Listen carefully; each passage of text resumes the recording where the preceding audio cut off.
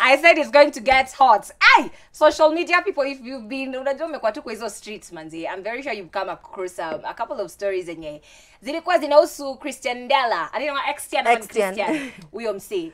Na the girl mwenye alikuwa naye kwenye live yake. And stories zikatokea. Huyu Yanks akasema manze kuna venye amepita na maceleb kadhaa. Na hiyo list ilikuwa heavy. It was heavy mtu wangu. So kulikuwa na Victor Wanyama, kulikuwa na anaitwa nani mwingine? Calligraph Jones, Apoko. No, it's called Ringtone Apoko. That one lakini acha to focus kwa Wanyama. Sawa sawa. So this is what happened. Wanyama went online and akaamua not going online. He decided he's going to sue TianDela and of course the lady because of defamation. And this was actually posted online because it was like, I don't know you, I've never met you, I don't know what you're saying, this is defamation. And he's worked so hard to build like a reputation for himself and what he stands for as a person. So vitu kama hizi kidogo ni zile vitu mtu anatafutanga tu story ndio ukwe relevant. So huyo alikuanga yoitwaje, huyo alikuanga ni Victor. Actually, so just something small which he wrote. I've instructed my legal team to pursue all legal remedies available to me and to which I have unreserved rights to seek. That is all I wish to state. So, mtu wangu, suing ndio hapo hivyo. Then, Mr. Ringtone said, also inaitwaje cause pia alitajwa kwa hiyo mix alafu sasa story yake na scale kuanga ni story it was just a couple of things I did not know but anyway akasema naona ni kama tumeanza kuzoeana, don't use my name, be very careful when dealing with people like me, I am warning you, and that is the last warning. That was Mr. Ringtone. So apparently this show history ilianza from back in the, I think we talked about the COVID club in X-Tian alikuwa ameanza. Then you know he said he made like around 5 million. Then kidogo he was making I think 70k a night to 500,000. That was what I make do. This chick anaitwa Shakilla. Yes, Shakilla alikuwa discovered hapo.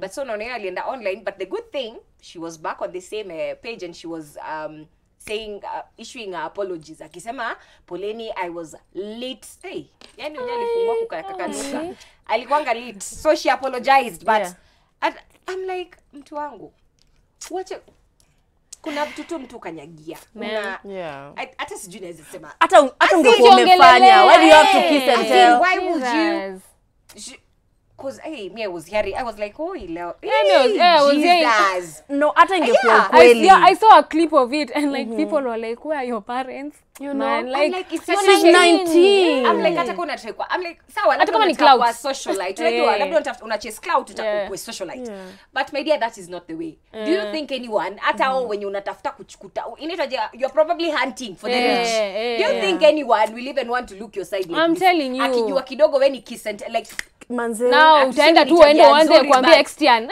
tunakwambia tu as sisters. Shakilla, can we buy you shoes so that you step on it like ukanyagia story? Yani umeban umechoma Shakilla umechoma. That was just too much but anyway social media was lit. Wase mlipatana nini huko online? Mimi nilipatana na Apoko like Ringtone akimwambia wewe sasa.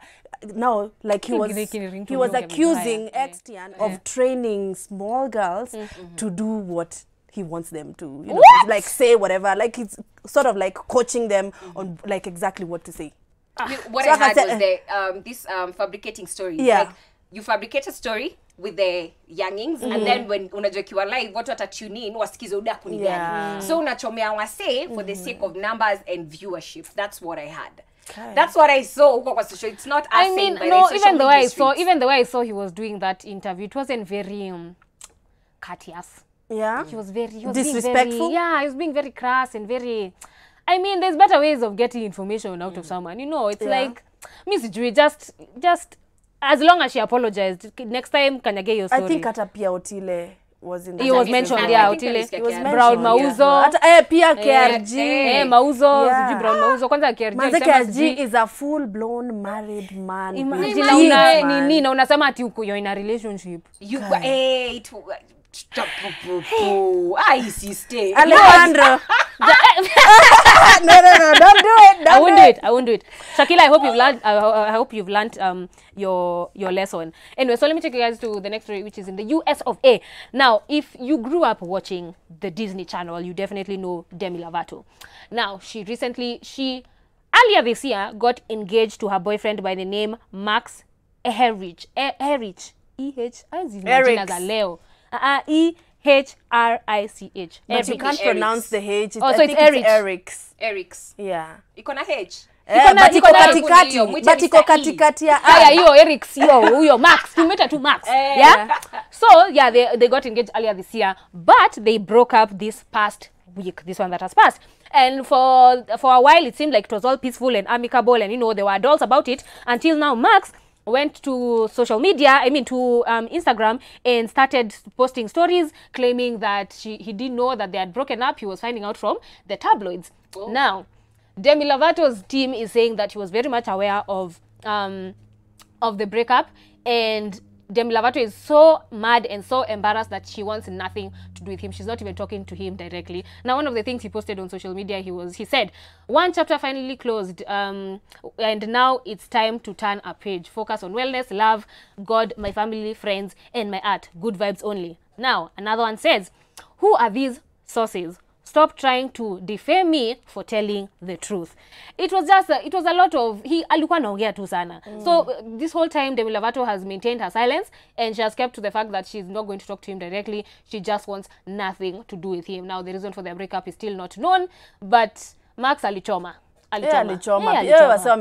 Yeah. So that's where they're at right now. Ameendelea kuongea social media, he's still talking, giving interviews and all of that stuff, but Demi has decided to remain quiet and only talk to him through her people. Wow. Like the legal team, yeah. As you say, amekotoa kiovashia vitu. Ndio that. Si ndio, mkiachana ukiachwa achika, like achika tu. Sika unavashia, of course uko na umeachwa. How is she, because her she's not said anything.